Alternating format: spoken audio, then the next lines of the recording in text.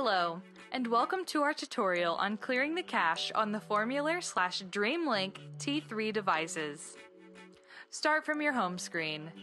Then, using your D-pad, scroll to the settings and click OK.